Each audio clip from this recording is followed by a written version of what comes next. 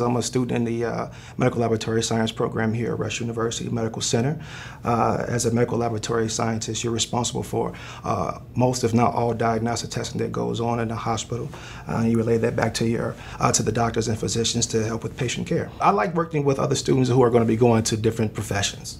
I think that from that experience, you realize that everyone has something to offer, and everybody's unique perspective and experience just makes it for a richer learning environment. So the second thing I liked about IPE 502 was our mock patient experience that we did at the end of the semester. That was a time for us as an interprofessional team to come together and work with the patient and listen to what they had to say. And from there, I think what we gained most from that was just learning how to interact with the patient, especially for me, who's in medical laboratory science. You're not directly working with the patient, you're in the laboratory most of the time. So it gives you a bit of that perspective in order to just know that what you're doing is just as important as what a physician or nurse is doing. Working together is paramount, and that, again, everyone has something to offer. And again, that not one piece of healthcare or one portion of healthcare is more important than the other. You're going to learn just as much from the patient as the patient learns from you, probably a lot more, all right? And what I mean by that is that their input is going to drive the conversation, and it's your job to listen. So it becomes more important to listen to them than to tell them what to do or to tell your patient what to do. My IPE experience was impactful for a few reasons. I always think back to that first meeting that we had as a group. You know, would introduce ourselves, say what our program was and what we were hoping to do, and a little bit about what, like for me, what a registered nurse would do. And it was just amazing to go around, and even though we were all in healthcare programs, the sort of disconnect in knowing what each of us would be doing or would do, or what we might contribute to a team. And so to see that day, that first day, and then working with the health mentor all the way through the end, and our final presentation, to see how much we learned about each other and how we could each contribute to a team was pretty incredible. And I think it's important for all healthcare providers to be versed in interprofessional education, just because you don't take care of a patient in a vacuum.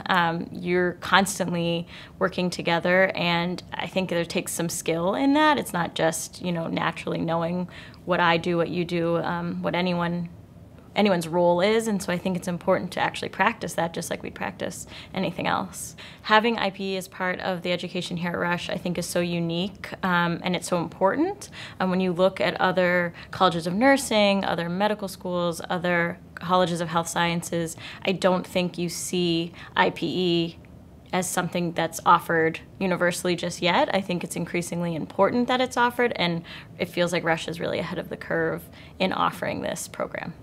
I had the opportunity to be able to work with a variety of different students from different backgrounds. I had another pharmacy student, a dietitian, another student that was like a science engineer, in pharmaceuticals. It was something where you really get to value a lot of the other professions and get to see kind of like how their outlook is on healthcare. It was really helpful to learn about other people's backgrounds, but then also know that we're helping someone in the community too.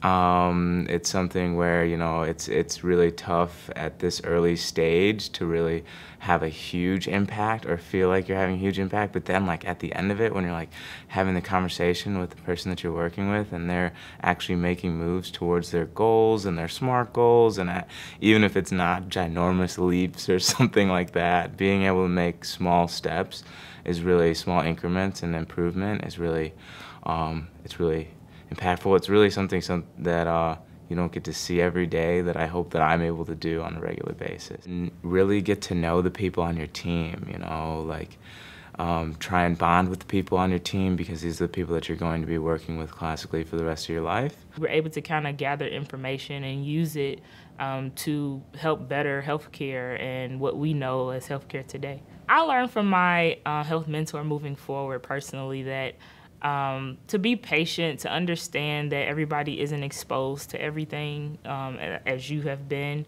accepting what people have experienced and learning from it, using it, and also helping to teach so we can help better the future. I am definitely more open-minded because of my interprofessionalism experience, not only with the health mentor, but also with my teammates. I would tell a student who has yet to take IPE to be open-minded, to come in expecting to learn from other people, be exposed to not only the students, your teammates, but also the health mentors that we have, because they taught us their situation in their words and how they see life and how they experience healthcare. It takes teamwork to better healthcare.